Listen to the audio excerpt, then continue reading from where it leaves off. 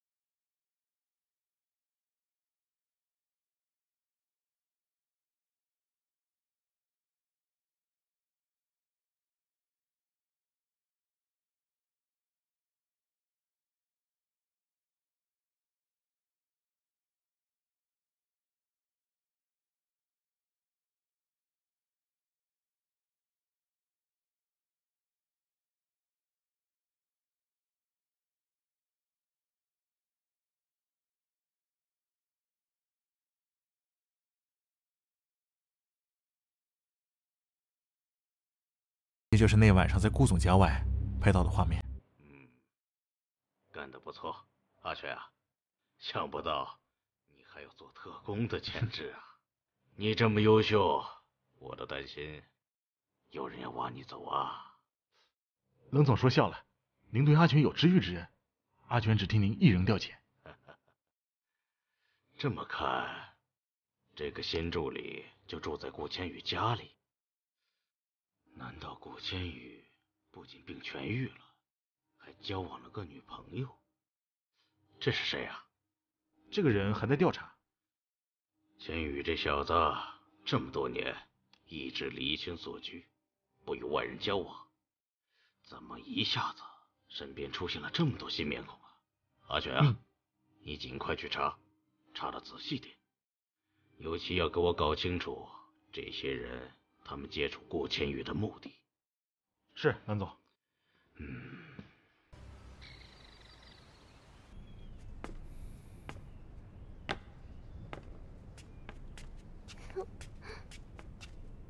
主人，我监测到您出现了低血糖，这些食物能够快速恢复能量。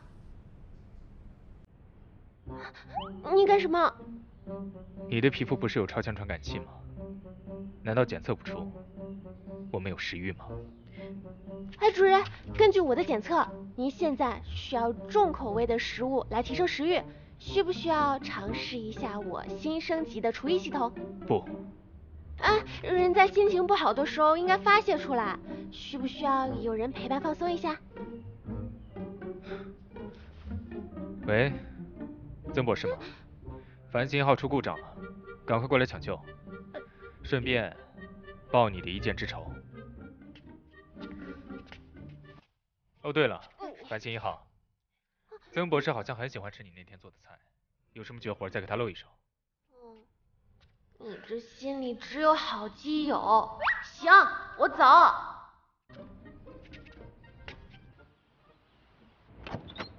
爸爸。哎，小月呀，你要出门啊？有个生意上的酒会要出席一下。哟，居然能享受到宝贝女儿亲手打领带的服务，十分难得呀。那我以后啊，每天都给爸爸打。是不是有事找爸爸帮忙啊？还是老爸最懂我。是这样的，爸爸。我呢想去晨星科技做公关部总监，也已经通过所有考核了，但是今天总裁面试环节出了点意外，被拒了。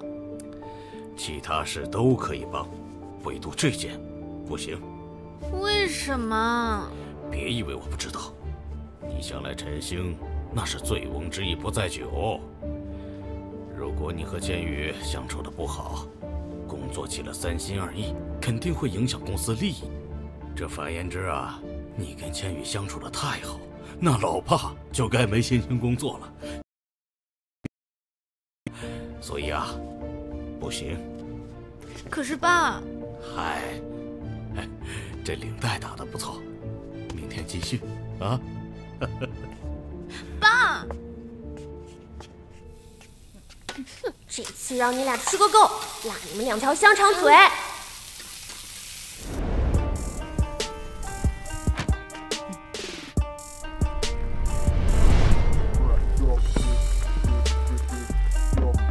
几个意思？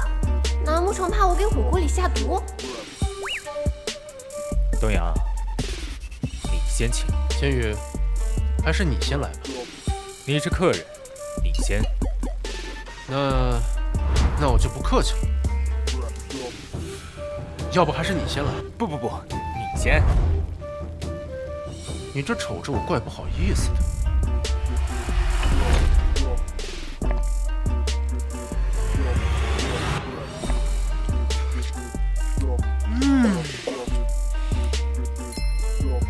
真地道。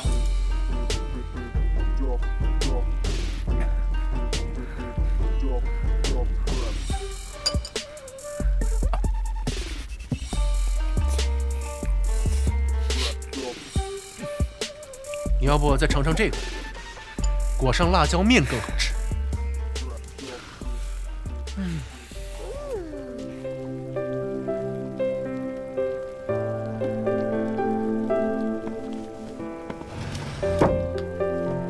终于舍得走了，可馋死我了。香。我以前都是一个人跟 NPC 玩，果然还是和真人对战有意思。你一直赢，当然觉得有意思。不过你别得意，今天我肯定是因为吃太饱了，影响手感，不算啊。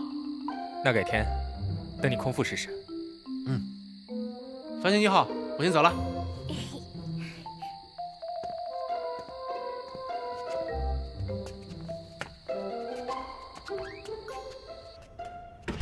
等等，